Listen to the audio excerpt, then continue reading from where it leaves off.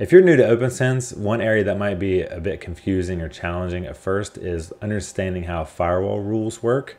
I know it took me a little bit of time to wrap my mind around it because I was new to it. In this video, I'm going to focus on the rule order and how rules are processed in OPNsense to help clear up any confusion you may have before we start creating the actual rules themselves. In a future video, I'll explore creating the actual firewall rules in more detail, but in this one, I want to focus on just the rule order and how things are processed in OPNsense, because I think it's important to understand that before you start writing the rules, so then you know where to create rules and when you might want to create rules in different areas. So I've selected one of my VLAN interfaces in the firewall rules section to demonstrate the order that rules are processed in OPNsense.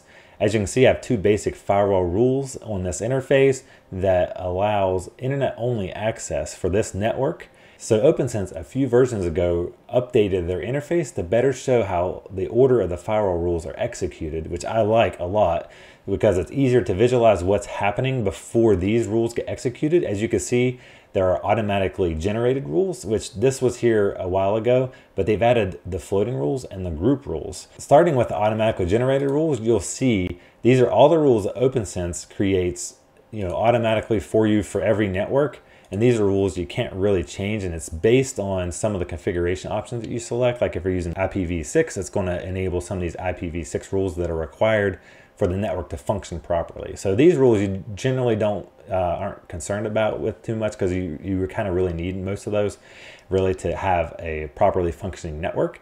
And then comes the floating rules. Floating rules occur before any other rules that you have on your network. So you can define these under the rule section. There's a floating rules category that you can create these rules, and you can see I have a few in here. And these are actually good for when you want to block like network-wide, block lists and that sort of thing. You can add in there in the floating rules section. So then next is group rules, which you'll see I have some group rules here to redirect DNS and NTP to my local DNS and NTP service.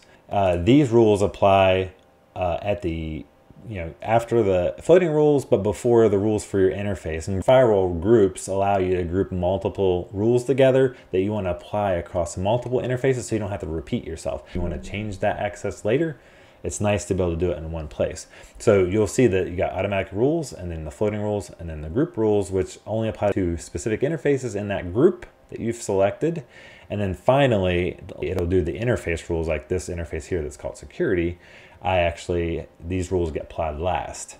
Now, within each section, the rules are processed in the order from the top to the bottom. Whenever traffic matches that rule, the network traffic for that rule will be either allowed or denied based on what you have in that rule. And once it hits this rule, it won't process any other rules, right? So if this rule allows access to here, it doesn't go ahead and execute the rule below it. It just stops right there, and then it'll process the next packet. And you can override this behavior. As you can see, by default, it's first match.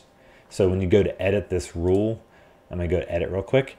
You can change this to be apply the action immediately on match. You can uncheck this so that it'll go to the next rule and process it. But most of the time you want to have it apply on the first rule that matches, because otherwise you might get into some strange scenarios. It'd be hard to troubleshoot and figure out what's being allowed or blocked because it's passing through certain rules. And it's better just to do it the first rule wins. It's a little bit easier to understand, I think. There might be some scenarios where this apply action immediately on match, if you disable it, might be useful. I haven't actually found a case in my network to be able to use that effectively. And to me, it just makes it seem like a little more confusing to understand, like, okay, if certain rules are skipped. But that is an option to change the default behavior of the rules if you need to. But I recommend just leaving it at the default where it's always checked. So the first rule that matches the traffic on your network wins. So that way it's going to be immediately allowed or immediately denied. So I hope this helps you understand how the rule order works in OPNsense. And so when you go to create rules, which I'll go into more detail later, that you'll understand when rules are fired and what order they're in.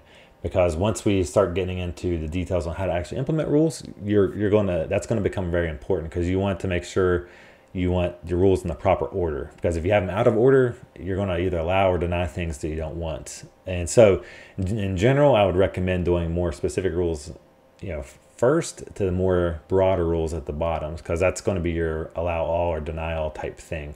And one thing to note that I didn't mention yet is if you didn't have any rules on this interface, it defaults to deny all.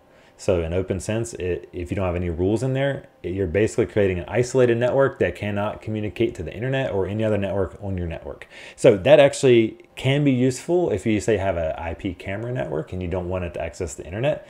So that's one example where you might want to like have minimal amount of firewall rules or nothing, because you can take advantage of that deny all. So I hope this helps you get a better understanding of how the rules are processed and what order they're processed in. So when you go to create your firewall rules, you'll be ready to go knowing that the order of the rules are important, and knowing that it starts with the automatic rules and the floating rules and the group rules and then the interface rules. So it goes from the top bottom, and then whichever rules match first is the one that's going to win, whether it's allowing or denying the traffic.